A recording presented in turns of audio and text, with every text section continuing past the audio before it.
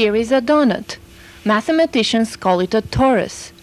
Do you see any connection between this and the Costa surface? Probably not.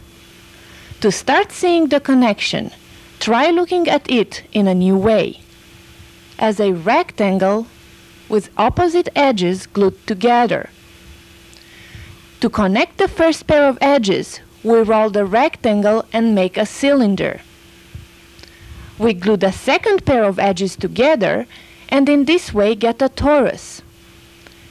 Having realized that a torus is just a rectangle whose edges are glued together, we'll use the rectangle to help see the stretching and bending that make the Costa surface.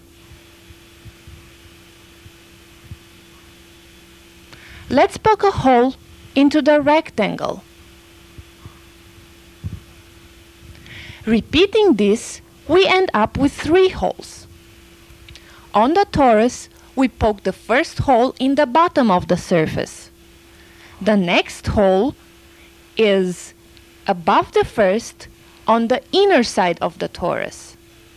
The third is on the top. We have made 3 holes in our torus. Returning to our rectangle, we stretch out the first hole by pulling up on the yellow side. The second hole is stretched out by pulling down on the blue side. We end up with all 3 holes being stretched out.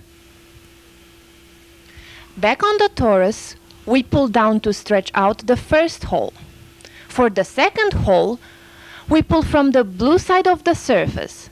As we keep pulling, the hole moves all the way down through the torus and out the bottom. For the top hole, we stretch the surface upward. We now have a torus with 3 stretched out holes.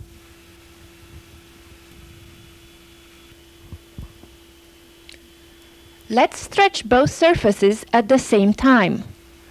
For the top and bottom holes, we pull from the yellow side.